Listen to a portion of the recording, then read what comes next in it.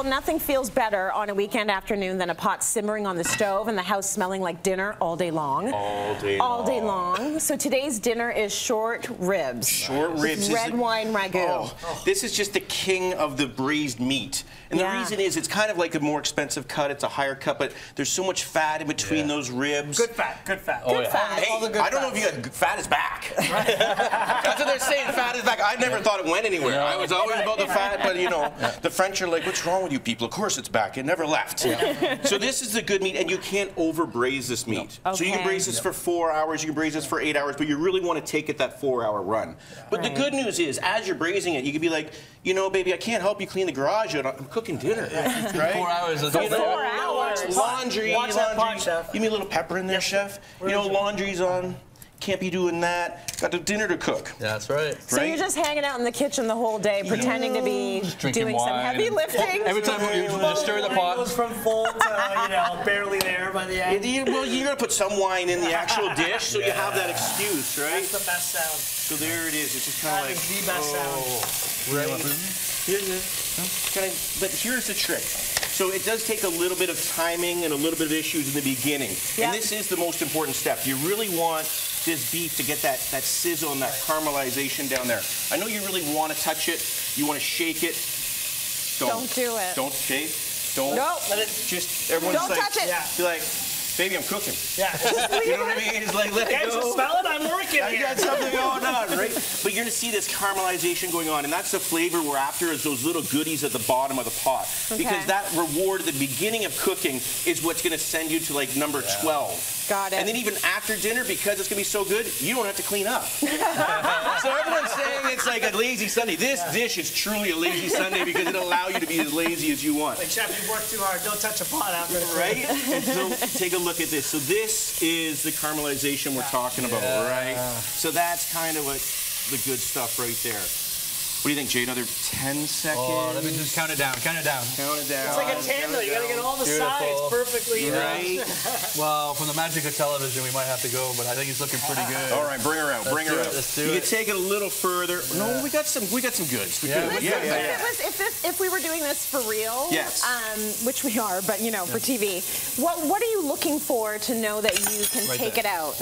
Right there. Our deep caramelization, Deep caramelization. And we want that color on the all bottom. the sides. So you see the fat's melted. I'm not putting more olive oil in. That's okay. It's all right. So then I got Jay's favorite thing, the mirepoix going on. So the shallots with the mirepoix, the carrots, the celery, the onions. Just stir it around. Can I stir it? Yes. No, it's actually, the more that's stuck to the bottom of the pan, the better job you're going to do in the long run, right? Because now you can lift all that beautiful flavor off the pan, which is what you really want when you're doing a braise. Right? And then you're just going to sweat these out. And they're going to do the same thing. They're going to stick a little bit, but don't get too upset. That's all right. Move it around. And once they get translucent, then...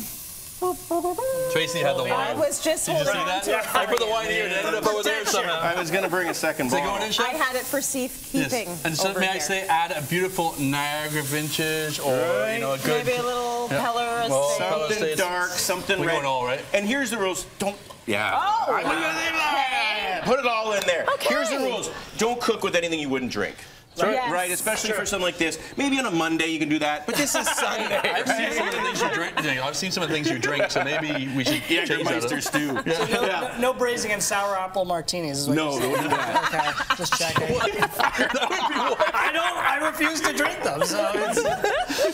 A little bit of beef stock, a little bit of tomatoes. And then you may think that tomatoes are strange, but it's really not. You need the tomatoes. Number one, you won't really see it in the end, but there'll be a little bit of more velocity to the sauce. But what we're truly after is the acidity of the tomatoes to break down the beef. In goes the beef. And 4 hours, you nailed it. Like, that is the time. Like, anything less is just, you notice it immediately. 4 hours minimum? Minimum. So then, you ready for this, the unveil? So is it sat there for 4 hours? Oh, this is longer than 4 hours. Yes. So, and then you see, like, it's kind of like just falling apart, right? And it's looking all gorgeous. Can you put, like, a bigger piece on there?